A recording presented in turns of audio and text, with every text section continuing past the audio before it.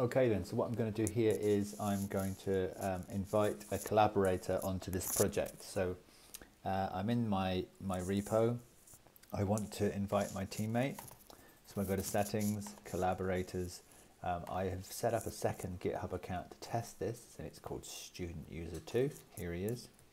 Actually, if I just refresh that, you'll see that I've got an orange as my profile, so I should be able to see it when I search. It will come up here. I click that.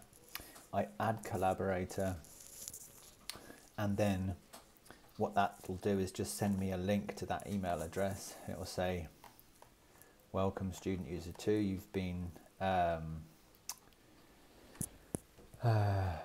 so now if I come back to my other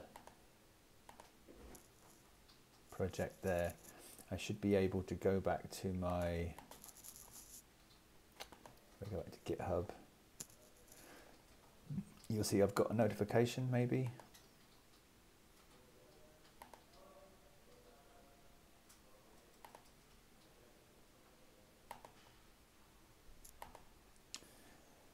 Okay, there we go. Seb Gates is just a little bit slow. Accept or decline this invitation. I'm going to just copy link. I'm going to go into here, paste. I'm going to accept the invitation, and then now you'll see I have access to this repository here. Okay.